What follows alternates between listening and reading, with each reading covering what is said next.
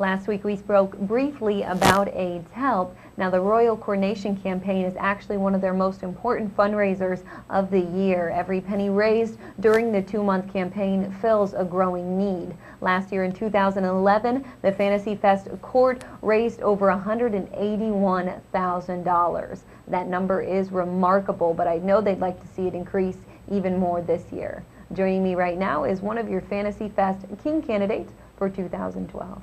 Mark, thank you for being on the show with me today. No, thank you for having me. I really appreciate it. Well, it's wonderful having you here. And now, Mark, how did you get yourself involved in Fantasy Fest Royal Court? I ran 3 years ago with my friend Mark Blackburn. In 2009, we ran as the Marquis for King. We were trying to be the first dual king. There's never been a dual king. And that all started because he was called Marky Mark, I was called Marky Mark. We were both bartenders, and the idea was born back in 2005, and then we ran in 2009. We didn't make it, so we knew all along that we were going to go again, or I was going to go again, and as it turned out, he didn't have the time or the, the eligibility to run this year. So with his blessing, I'm running alone as Marquis for King of Fantasy Fest. It's wonderful, and you are so into this because I see, Mark, now you have this little smile bag right here. Correct. I see this smile everywhere. I saw it on your car when you pulled up. I saw it in your cell phone case. Who doesn't love a smile? I mean, love it. It's just who doesn't love a smile, and that all started with him because he's always smiling, my friend Mark. You never see him not smiling. He never has a bad day, or if he does, it doesn't show. So that's where the smiley face was born. Okay, and now tell our viewers who don't really understand what this Fantasy Fest Royal Court is. So, I mean, how many people do you have on it, and explain it? Well, this year there are 4 candidates, 2 for Queen, 2 for King. Liz Ketchum for Queen, Sue Maurer for Queen, myself and Seth Van Beaver are the 4 candidates running for King and Queen of Fantasy Fest. As I mentioned, running back in 2009, even though I didn't make it, I'm part of the Royal Court. I am Duke, and Mark is Duke of Fantasy Fest 2009. So we are, and forever will be, part of the Royal Court, and it's an honor. We have our names on bricks out at the Royal Point Siena apartment complex.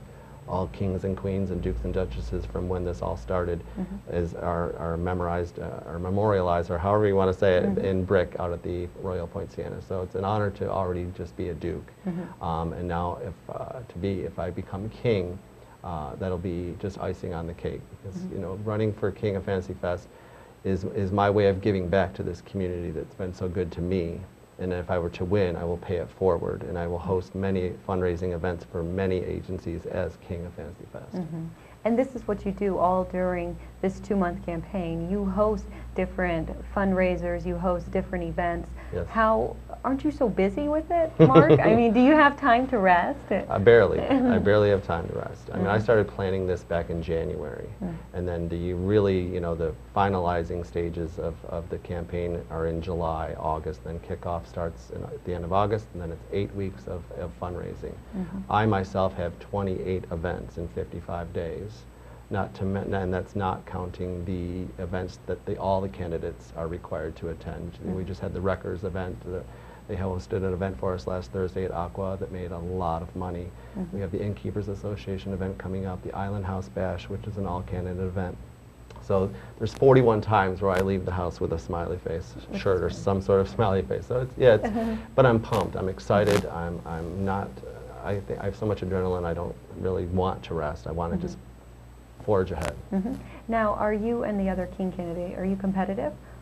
No, I don't think we are. I don't really know Seth that well, but I know his heart is in the right place. There's been some, comedic banter back and forth, but I'm not competing against him. I've said before, and I mentioned to you earlier, Seth and I are competing for a crown. We're competing to be King of Fantasy Fest, but it's AIDS Help that will be the winner in the end. AIDS Help will be the winner, and it sounds like last year $181,000 were raised. I know you guys would like to see that number increase this year. We want to go over 2. And again, all the money that's raised, it helps the services of AIDS Help, which is just remarkable. When is your next event? My next event is Wednesday. I'm guest bartending at 8:01 during their karaoke from 6 p.m. to 9 p.m. And I'm encouraging people to bring, money not only to help the campaign, but if you want to keep me off the microphone for karaoke, throw in a couple extra bucks, or I'll be singing and slinging drinks at the same time. And then my biggest event that I brought this all on, or I thought of this all by myself, and I think it's a great idea, and I hope that other candidates down the road or in the future will use it, because it's never been done before. I'm doing something called Dollar Day. Because AIDS Help does serve all of Monroe County with nutrition services, education services, housing, free testing, you name it. You know, they serve all of Monroe County. There's patients all the way up the county. And a lot of times these campaigns stay in Key West or, you know, stay on Duval Street. And not everyone that lives in Big Pine can come down, or not everyone that lives in Marathon has the time to drive all the way down for an event. So I'm coming to Monroe County. From Key Largo all the way down to Key West and then all over the island of Key West. I'm going to have 90 volunteers wearing shirts that look just like this, and the one I'm wearing. Look for this purple shirt. With the big smile. With the big smile, and they'll be carrying these yellow bags. Thank you, SmileyStore.com. And just give that volunteer wearing this shirt $1. Just $1. Because not everyone can afford the $50 progressive dinner or the $30, you know, whatever.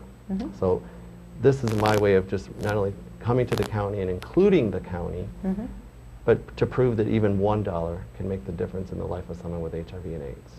And that $1 can make a difference. So every First State Bank between Key Largo and here in Key West, look for that volunteer. And other places around Key West on Duval Street, look for that volunteer wearing that, and just give them $1.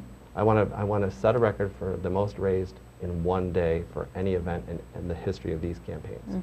Well, I hope that you can pull that off. I hope so too. Well, thank you so much for being on the show this morning. No, thank you very much. For Appreciate more it. information, you can check out his website or give him a call at the number you see at the bottom of the screen. I'll be right back.